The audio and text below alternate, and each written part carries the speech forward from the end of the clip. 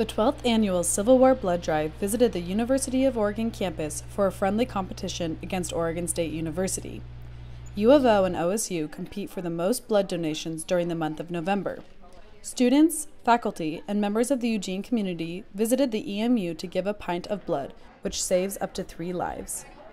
Senior U of O student, Brennan Duffy, came to donate with a personal blood donation story of his own. I actually had a blood disease as a kid, and if it wasn't for volunteers donating blood, I probably wouldn't be here, possibly.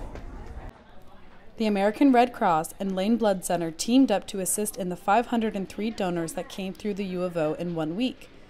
Blood is always needed, as both Duffy and Lane Blood Center employee Heather Young have experienced. My daughter, who will be 17 next week, would not be alive without blood donors, so it's an awesome, amazing thing to be able to do, and I'm so happy to be a part of it, really. I honestly never thought about donating blood before that happened with my daughter, and I think that goes for a lot of people. They just need the education about it.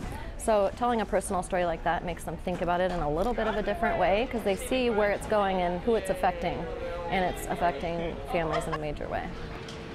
My life's actually been saved. My blood? You're kidding. True story. The Civil War Blood Drive is a major contributor to the needed blood supply in the region during the winter season.